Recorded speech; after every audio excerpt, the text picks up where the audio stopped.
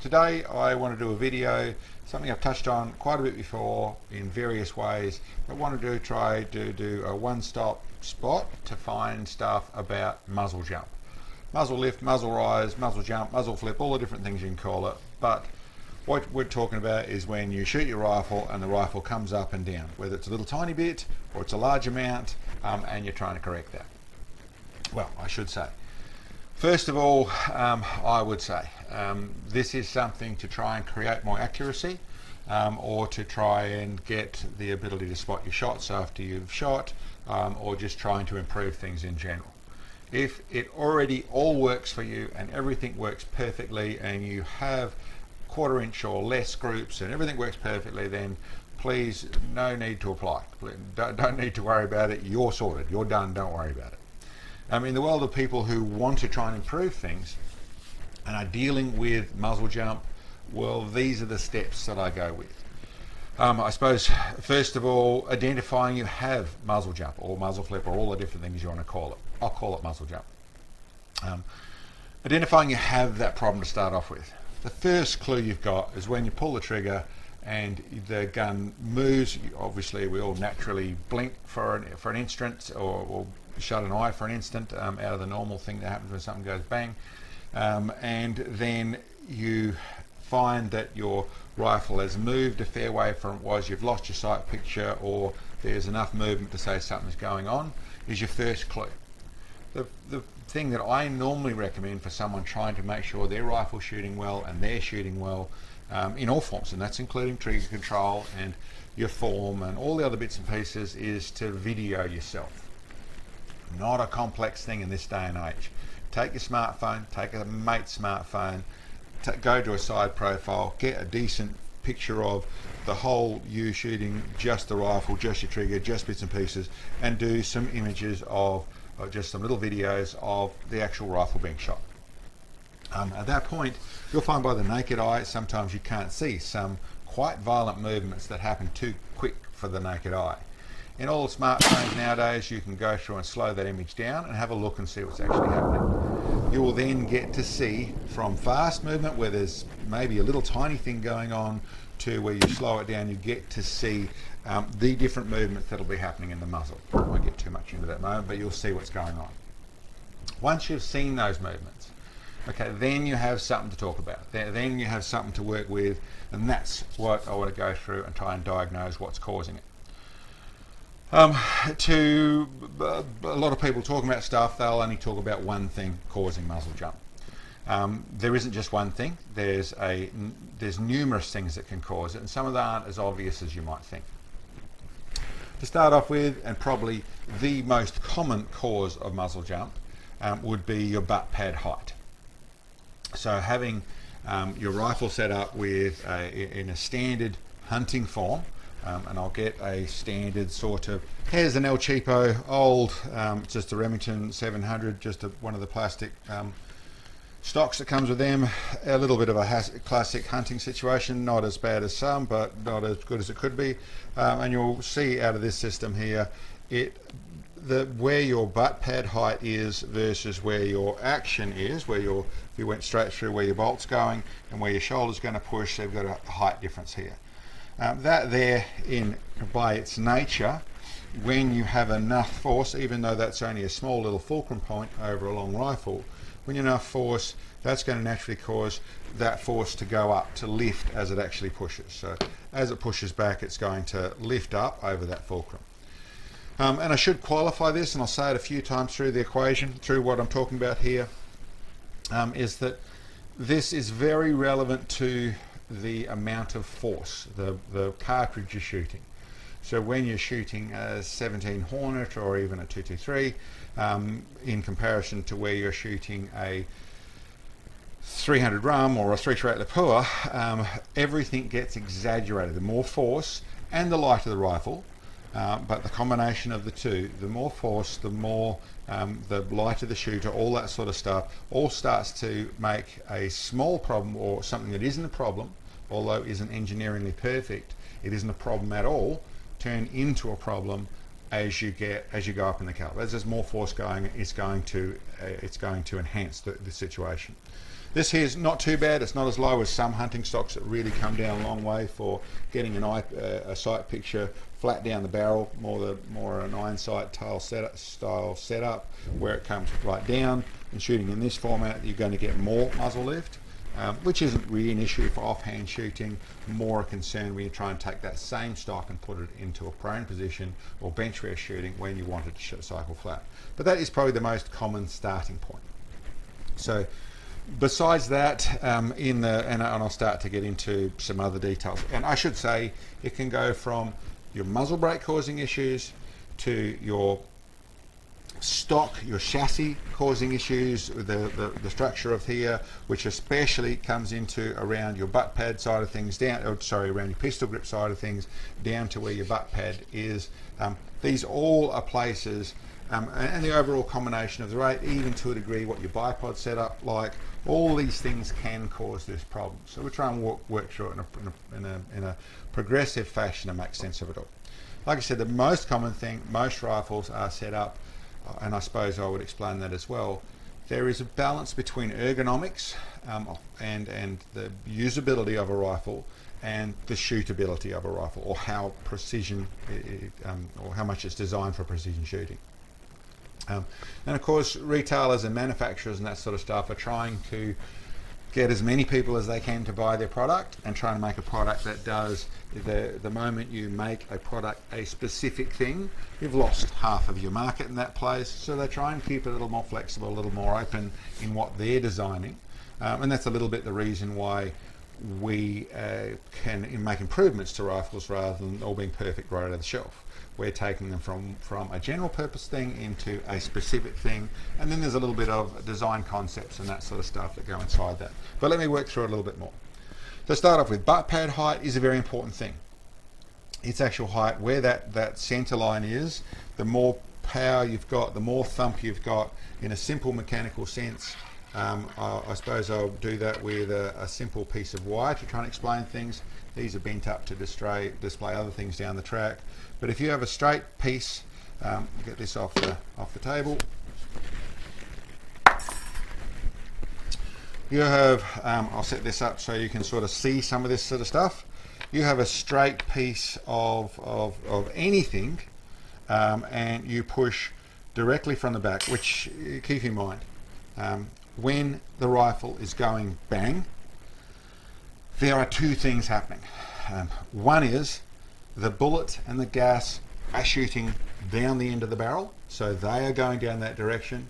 And because of reality, it's Newton's first law, I think it is, but that every action has an equal and opposite reaction. So if you have something, an energy charging off in one direction, well, there's an equal force happening in the other direction.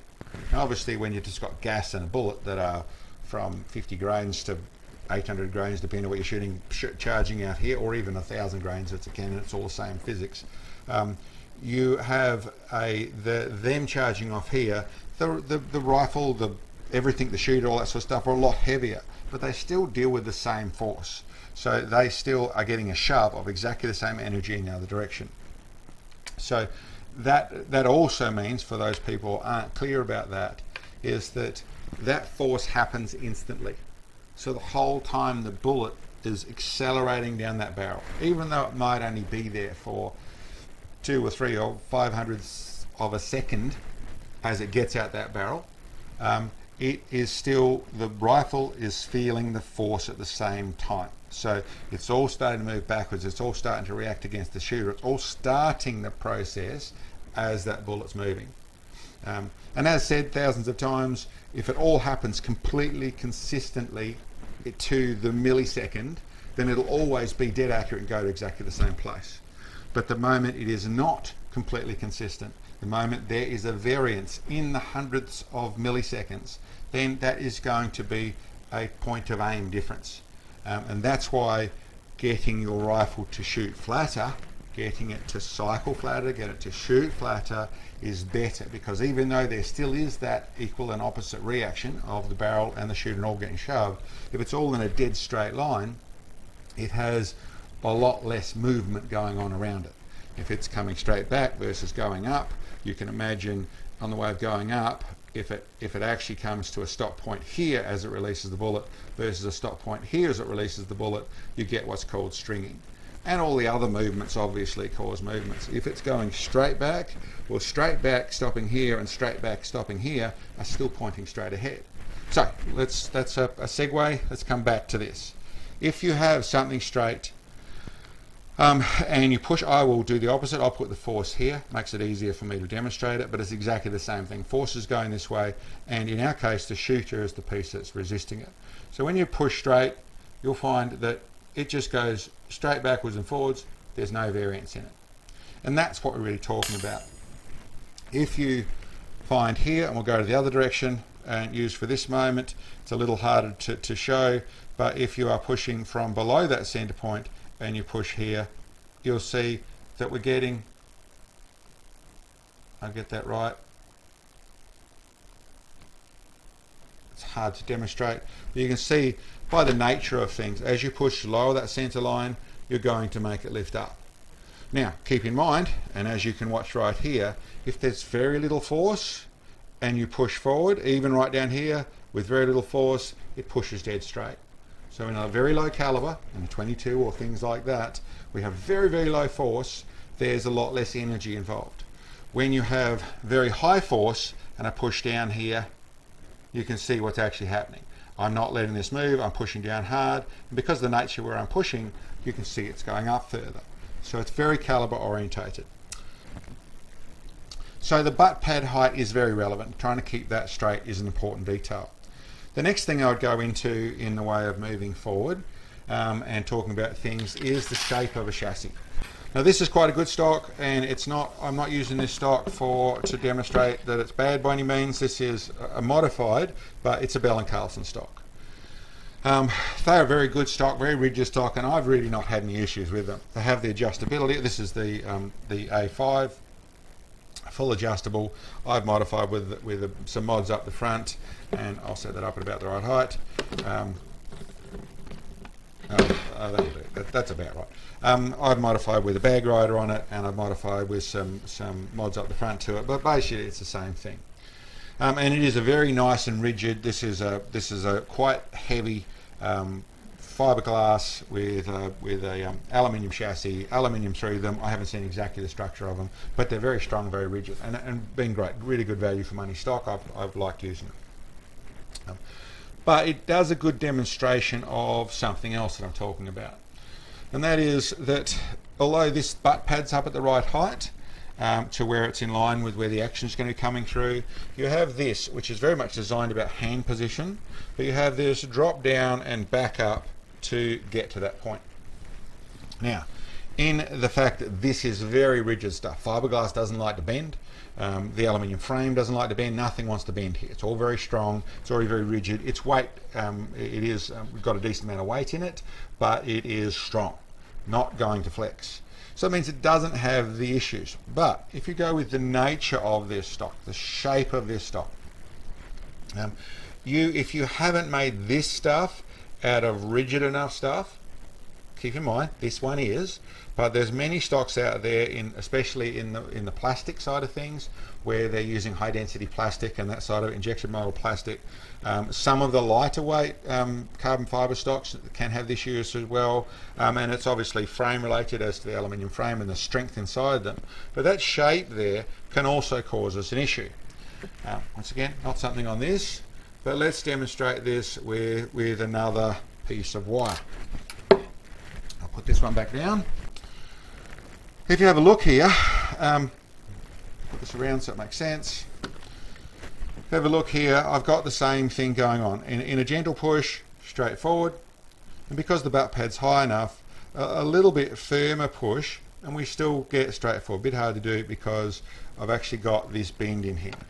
Now keep in mind, no stocks are made out of little pieces of wire, but this is to try and demonstrate what's really going on. You get your push to the right place, you push forward, see that there, that bend? As that bends, out of a straight push forward, you see the muzzle rising. And that's because of the nature of this bend here. Obviously, as this bends together, simply bends at that point, you see both ends raising. So actually the nature of the chassis is inclined to cause that unless that has been reinforced. You'll see on my Seiko TRG, it's one that with the weight I was running and everything, can get everything going there. I designed a little bar to go across the center of it. The rifle shoots really well, don't get me wrong, but that's part of my design. I was doing things with muzzle brakes, which I learned about muzzle brakes. I'd certainly change things around and move things around, but it came to a point where I wasn't finding enough rigidity in that point. Did I actually prove it was an issue? Listen, it seemed to be a little bit better afterwards. I didn't get footage to be able to actually see that properly. I didn't have cameras enough to actually see what was going on, but it was that was the logic in my head that I was working with in trying to make sure that bend there wasn't happening. Like I said, made out of strong enough stuff, and this is all in relevance, I should say. Strong enough stuff is a very general term. If it's a 223, if it's a 308, and it's made out of a normal, decent composite or aluminium that also do this as well, and then it's going to be way strong enough. If you've got that sitting behind a 408 Shytac or a 300 rum, then you might find some other issues. It also is an issue in wood stocks when they start to go, laminators started to go there. And I suppose I should touch on the wood stock side of it. There's a little wood stock, and by and large with a wood stock, this is not an issue in a normal wood stock.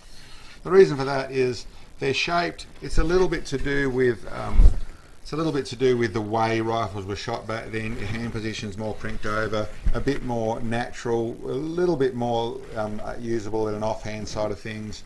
But the truth of it is, what it's really about in keeping it all very flat, and why there generally isn't too much of a problem with an old-fashioned sort of wood stock, is it's all about the grain. You're trying to have strength, so you're having stuff that's in line. You get the thumbhole stocks and things that have straight wood across here. That's all in the same place to keep more strength in the wood rather than breaking wood. Less designed about the actual engineering of it and less ergonomic because it is dealing with it, but not generally an issue with that. But in the laminated stocks, it is something you watch out for. Some of them do go there. And that's also moves into, and I'll show you one here that isn't wood, but this is synthetic, but this is the GRS stock, which has, for those that aren't familiar, has this offset feature through here to be able to get your hand on the grip and that side of things. Very nice, very adjustable stocks, all full adjustment, that sort of stuff. The type of thing that can get into where you can raise your butt pad, or if you get the right butt pad on them, you can raise your butt pad at the right height. Cheek rest adjustable, nice comfortable place to put your hand. All very good, but keep in mind, I feel they're a colour orientated as well. They are generally, those ones are a synthetic stock, and I quite like them to shoot with them. The negative I found once you start to push heavier weight is that this shape here does a little bit of this cut out the side to get good strength on the way through, so it's got a fairly good profile on that side of it. But on this side I found and I'm not sure I proved it, but really behaved that way, was a tiny bit of twist happening, where the same thing's going on. It's actually twisting the actual stock a little bit, wrong way around, twisting a little bit and actually moving the shot to one side a tiny bit. Once again, if all completely consistent, that's fine, but because it is a human on the back here and we are not completely consistent, I found I got a little more consistency in a Storch round by changing to a different style of stock. Hunting, offhand, that sort of stuff, I get it, I understand the logic to it, but like I said, it's all to be taken in consideration. Okay, well here's the chassis. This is our 223. This is quite a common design of chassis. It's an XLR chassis, and the main reason I've got it up here is to talk about it because it is very similar to a lot, with a buffer tube thread on the back of it and running a buffer tube style buttstock on the back of it. And this one actually is a chassis we did a little bit of work with, and I would qualify the fact that this one we dealt with a muzzle brake issue in the early days with all this back end done, and found the muzzle brake was a key ingredient. Not this muzzle brake, another one, and I'll get into that when I get there. But let's go down the back and talk about what we're talking. For those people who are familiar with this chassis, they will realise that there's some modifications I've done down here. One's very obvious, one's a normal thing. There's a bag rider that I've made on the bottom. I've made it out of steel, it's heavier. It goes on the bottom here it does give some more weight to it, which helps with the precision shooting, but it's a nice decent bag rider, and it's got some more height in it, which means it gets it up to where I want to be shooting without having such a tall bag. So that's irrelevant to the conversation. What's relevant is this other bar that's different, is this top bar up here. Another piece that I've made to put into it. This chassis, the way it's set up, comes with, it has these two bars here, which are the adjustment bars, and this part on the back here with the buttstock is all that's there. This bar in the middle, it's not there in the normal one. Now, I won't pull it down out of being time conservative, but that's not normally there. Now, in the logic of it, you've got the ability, it's adjustable butt pad, so you've got the ability to have that straight push that you're trying to line up with to get your butt pad up behind it, or where you, in my case, collarbone point is pushes against this, is immediately in line with the equal and opposite force that's coming back from the bullet charging off in that direction. So in theory, you're done. What I found in looking at it and in the concept of everything, I was dealing with another issue at the same time, but what I found when I looked at it is that where you're actually pushing, as much as you have a mechanical push up here, it's actually pushing through here. It's not quite as bad as that because you are pushing at the top, but what it's allowing to happen is this is allowing to flex. Now, depending on the strength and the rigidity of things, and depending on the mechanical push it's dealing with, the amount of energy, so the caliber or the cartridge you're shooting, would depend how much that's bending. But once that's getting to a point of bending, then it is starting to transfer the load from here rather than up at your point. And vice versa. If it's a low caliber cartridge, not a lot of engine, not a lot of push, shooting little bullets, that sort of stuff, then it's probably not going to bend at all, and then it's working perfectly. But me coming from the engineering side of things, I wanted to get this right, and it was one of the things I tested with. Now I'll demonstrate that with this other piece of wire that I had built up for that exact test. That's sort of what we're talking about. Everything's in line until the butt pad scoots around and goes over here. Once again, pushing from the rear, you'll notice that if I push where I'm bending, what's actually happening is that bends, but if you look at your muzzle at the same time, you're getting it to push, to getting it to lift up. And that's because this bend is causing this shape, and the moment you're doing that thing there, well, you're actually lifting the front of it. It's not a lot we're talking about there, but I'll probably have held there, you'll see more of what's going on. But you'll see in squeezing that together, you're getting that. So once you enter enough push, you're starting to see that thing. So for me, once again, from the engineering side of things, and once again, relevant to the amount of push you're going on, is that this bar in the top here translates into, you can see that bar is slightly raised from this bar, and you can see that means that push point is pretty much right on this little bolt here, so we actually have a dead straight line. Something that helped this rifle ultimately. There was another fix to go with it, but very relevant. And I should touch on one of the reasons I comment about this, and one of the things that I'm talking about with it is that I have heard fairly regularly people talk about, listen, I've got this rifle here and it's awesome, it shoots really well, it's in a 223 or it's in a 6.5 Creedmoor or it's in a 243 or it's a 308 or whatever it is, and it shoots really wonderfully. I love it, love how it shoots. So now I'm getting exactly the same rifle in this bigger caliber. Listen, that isn't always going to work, and that is one of the things I'm talking about here. Once you go up in your calibers, all your engineering comes more into line. So there's places where a little light and maybe not the best designed buttstock will still work flawlessly for someone because there's not enough shove going on. You take that and it was a 6.5 Creedmoor and go and buy yourself a 300 or 338 Lapua in exactly the same rifle, you may well find that that engineering has just run right out of steam and you're going to start to have issues with it. It is the case of the market finding something that works, and then people want bigger calibers, so the bigger calibers, and they just take the same format and go there. They are trying to make sales. And they really would prefer for someone to come in and buy something because they like it than to re-engineer it and turn it into a different thing, which is going to have more cost to it, and then also lose that step up of sales of just buying another one. There are people that have bought 3 or 4 or 5 of exactly the same rifle, and the place where that design worked well was in the little calibers, and in the larger calibers they've got them, but maybe not quite as precise as they thought they would be.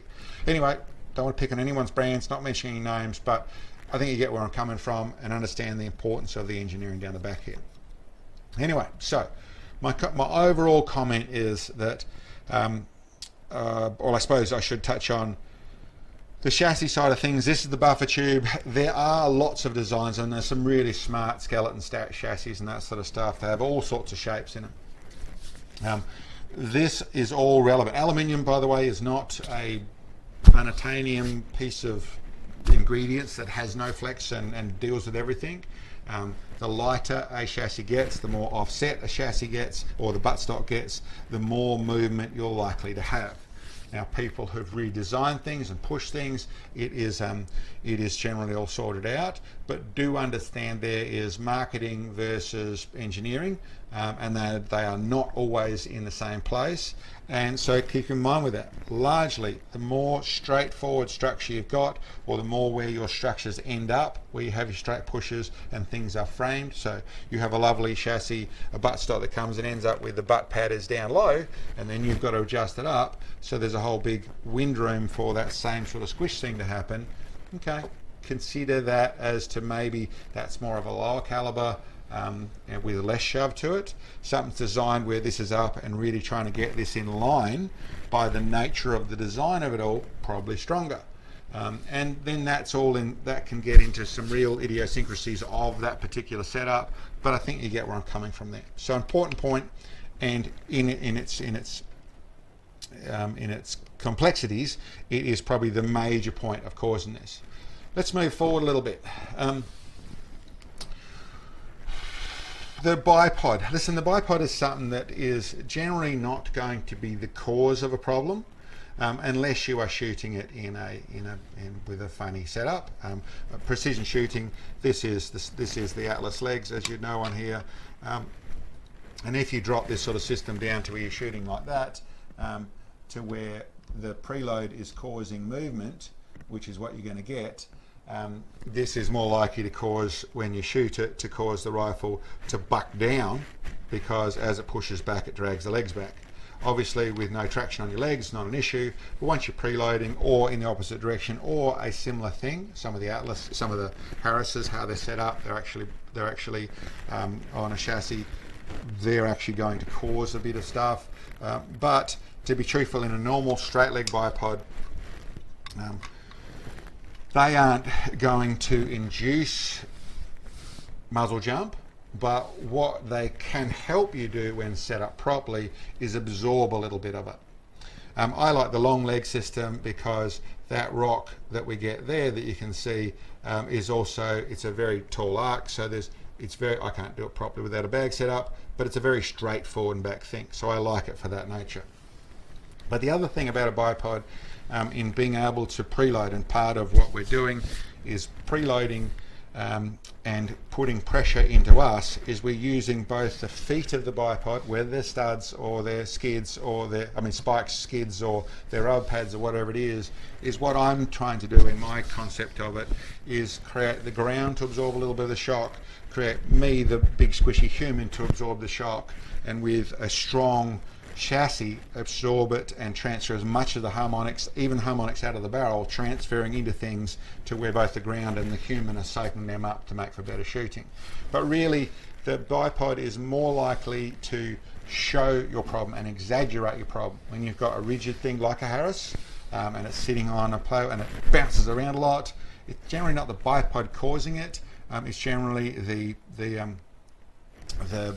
fact that you have the problem, and because it's on a bipod, it's more exacerbating the problem.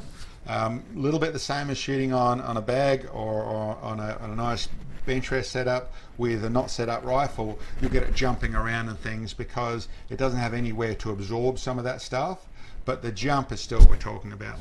And I suppose that moves forward to the muzzle brake.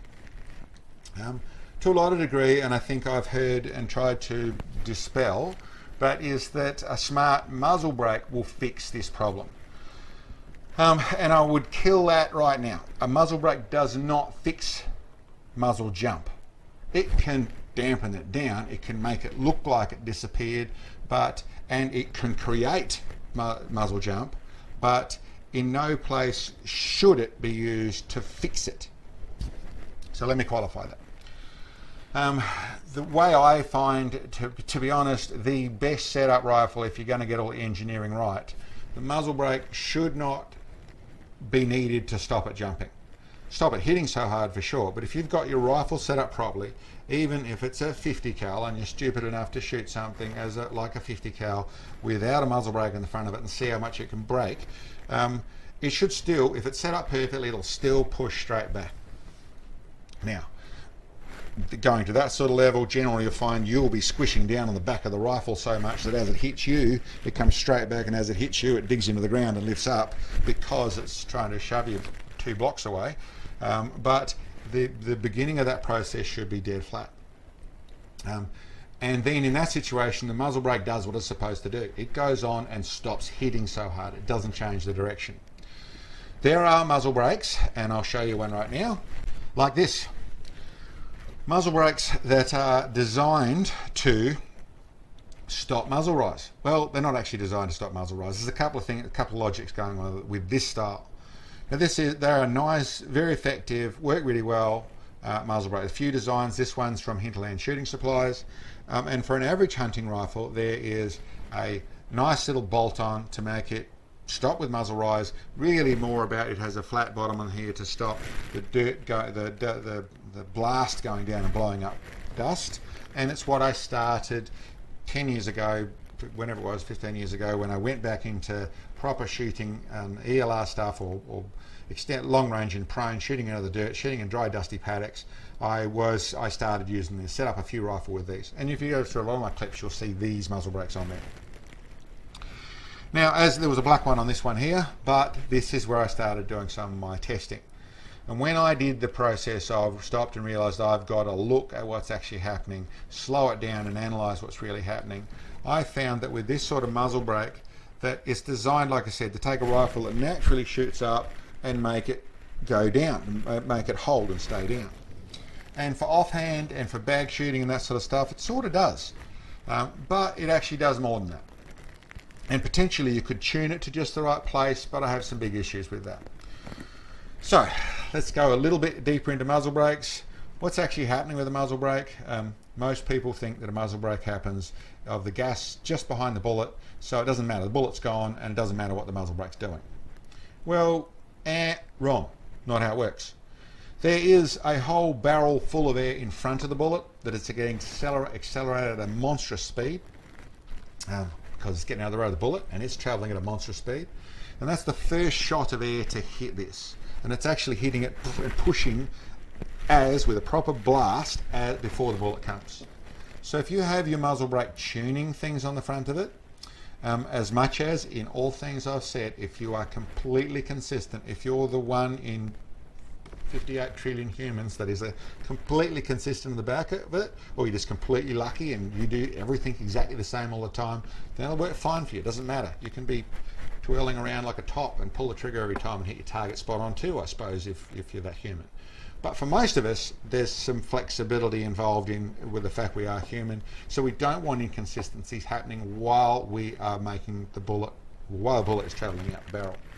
Now if you have this blast of air that's coming forward, that is hitting your barrel in front of the bullet, then there's a little movement happening just in front of the bullet. It's one of the negatives of shooting with a muzzle brake. So to make that negative not a negative is to make sure that your muzzle brake isn't doing anything with the tuning of the barrel. It isn't changing, I shouldn't say tuning, it isn't doing anything with the direction of the barrel or the muzzle blast. So you don't want it pushing it up, you don't want it pushing it down, you don't want it pushing it left, you don't push it right. You want it dead even in how it's pushing things. So that blast isn't doing nothing more than resisting the recoil onto you. And it's only a very small thing, but it still is, that shot of air that is ending up traveling at 3,000 feet per second would easily cut holes through pieces of cardboard. It's quite powerful, although it's small and it's very short. It's an instant in time. It is still happening before the bullet actually leaves. So that being said, that means that yes, the muzzle brake can affect the accuracy of the bullet. In these, what I found was actually happening was that blast was actually causing, and when I slowed it down and analysed it, and I've got some footage there to show that, I found that it was actually pushing the rifle down, and then so it would go down and then up and back forward and bounce, bounce. And it was getting a proper jump, especially on my 338, getting a proper jump with it. And in truth, I didn't test this out of the genius of my brain instantly going, oh, that's going to happen. I went through and made another muzzle brake and did that and started to do more flaring things to make it push down further, and found I created worse, more of a problem. And then when I went through and figured it out, I figured out that there is a place where what was actually happening, and this is the rifle, one of the rifles at least, that I put on a neutral muzzle brake. Our muzzle brakes are flat to make sure the blast isn't going down on the ground so much, but it also isn't going in the air so much. It's going side to side, dead even, and it's very noticeable on this. I'll put some footage on here on this one shooting as well as to how much flatter it made things shoot. But very relevant. I would say there is a level of not the perfect way to do things, but something that can get around a problem. When you have a chassis and you can't fix your chassis, or don't want to fix your chassis, or stock that has a small problem in it, so there's a bit of flex going on, then having the ability to tune a little bit, drill some holes, or to tune a little bit and put a little bit of blast back in the top here can make it shoot flatter and make it shoot straighter by doing that. I caution against it because of exactly what I just said.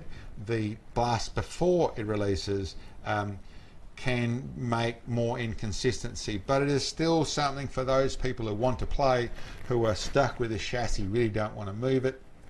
I mean, in truth, I'm talking back about my TRG, which I'll bring out and show the TRG now, so we can say, so I can finish off talking about that and making sense of things. Okay, my TRG. Well, with this fella, I love the rifle. It was my first big precision rifle I bought. It was 338 Pua, and it was really me doing a lot of learning to go with this. There's things that I love, and there's things I don't so much love. I don't love how expensive the components on them. I do like the barrel, the action, the way the trigger works, all that sort of stuff I really like about them, and I'm very proud to have such a lovely rifle. Have a lovely big Night Force Beast sitting on top of it. You know, it is a little bit, it's not my big ones, but not one of my big ones, but it is really nice in lots of different ways. So let's stop going on about my rifle. What I have done is done a lot of modifying. I had weights on the front in the early days. I had muzzle brakes, different ones. Like I said, I started with the likes of the Hinterland Shooting Supplies, and it did okay, but it was bouncing pretty badly. I made other muzzle brakes. Ended up with this muzzle brake here, which I modified. You see there's on the front edge there's some little modifications. I had some little holes, some little ports in the top here to stop muzzle blast, or to stop it jumping a little bit and try and settle it down. I've ended up with what I'm most happy with is one of my 4-port brakes on the front. But it and it was definitely a learning process for me. This one has a, has a nice low center of gravity bipod, the TRG bipod, which I've used on other rifles as well, like it. But the things that I struggle with here was in the muzzle brake side of things was getting everything to shoot flat and getting this up and nice and high. That was really straightforward. But I still had a bit of jump. It was a little bit about the weight. I was definitely pushing the 300 grains. I was definitely pushing them quick, so there's a lot of thump going on. It's a 338 Pua. It does like to kick a little bit. But one of the things that I really came into is, in my opinion at least, and maybe it's a little bit to do with the mods I've made to put a bag rod and everything into it, but really through here, there's not enough strength in this funny composite material. And the more I set up, and the more I tried to absorb more of that load, the more I made me do it. So me, the human, pushing on the back here, really working fine. The fact that I felt getting some movement through here. So I made a modification. I made a bar that goes in under my custom cheek riser that is directly pushing to the chassis on the back here. So that touches the chassis, this piece of steel, that then goes through and touches this composite block, which is solid, that then goes through and pushes directly here. So there's just no give. That push there translates into push that's mechanical push, pretty much in it, where I can get a dead straight line. There is a little bit of a drop, but we're talking where it's still only just over the center line of it to where I'm getting a mechanical push through here. But in that process, that is still the design, and it is, I'd have to say, designed for a very nice. I really used to like laying my thumb immediately behind where this bar is now. and it's probably not quite as comfortable in the engineering I've done to get around that. But I was still very happy, and I am very happy how this rifle shoots. But it is one that in the early days I got to shoot its flattest by designing this is a handmade muzzle brake, but having and then tuning just the right small ports on here just to help balance that chassis. I see it as a negative, and it's why I've gone away with it, because as much as this is making it push up, this is making it shoot flat, the two working together make it shoot dead straight. I see potential discombobulation between the two. This one pushing down, this one pushing up, the two balancing together don't just necessarily evenly neat it out and neatly get rid of that problem. And of course we're not actually talking about the problem of what it looks like to shoot, we're talking about trying to have that bullet releasing from the barrel when the barrel is moving in a dead straight direction. Well, in an overview of it all, this is probably about what I can tell you about muzzle jump. As I started with, there isn't one cure to muzzle jump. There is varied things that can be involved with it. I generally start by looking at butt pad height. I certainly, out of what I've learned, look at what the muzzle brake's doing. Chassis design, butt pad design, all those things are very relevant, and all of them are very relevant, and I'd have to qualify and stress that because a rifle doesn't do it, or a rifle design doesn't do it in a smaller caliber, does not mean it's not going to do it in a larger caliber. To some degrees or another, you'll find that load development can be a little bit about that. You'll find the lower loads, not in all cases, but there's certainly places where the lower loads are where they shoot well, and the higher loads is where they don't shoot so well. In some cases, that's simply about recoil management, and muzzle jump is part of that whole process. Keep in mind, and I'd come back to where I started, if you shoot really well, if your rifle shoots really well, but it jumps and it's annoying in that level, but everything else shoots really well, I'd consider where I'm doing things. Of course, be honest about really well. One group where you had a clover leaf at 500 yards, and the rest of them are not so crash hot is, listen, I've done that before myself. Shot things that simply shouldn't have shot very well, that were horrible to shoot, but got really good group. That is not a walk away. That is if you really need convincing because the rifle wasn't shooting well enough and you know that, do another group. Make sure you can do it consistently. But that's what I'm really heading for. I'm really heading for trying to make sure it's consistent, and keep in mind my main philosophy is not what the rifle does or the shooter does on a good day. It's what they do on a bad day, and trying to make your bad day good days too.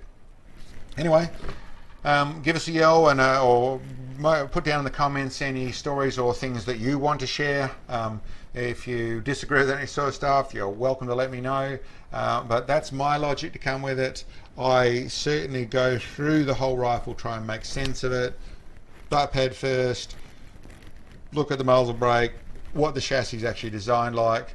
Generally, in my world, heavier, stronger, but this stuff also works for the light side of things. Yeah, that's what I got to say. Hope that was worth something to somebody. Other than that, thanks for checking in on us, and we'll catch you next time. Hi guys, Sam here. For folks that are interested in our products that you will have seen in our videos, these are all products that Mark has designed through our experience in ELR shooting. We manufacture them here ourselves. The likes of our adjustable bag bases, bag riders, bipod systems, muzzle brakes, shot data recording sets, and even our great fun little 22 long rifle target. These are all available on our web store, the links to which are below this video, along with our contact information. And guys, we work hard at putting these videos together, so we appreciate all the help we can get. For those of you who haven't subscribed, don't forget and hit the bell so you get notifications of when our videos come out. It would be awesome to get some financial support. So for those of you who can, you can purchase support bits on our web store, which help us bring these videos to you. Thanks for watching. See you next time.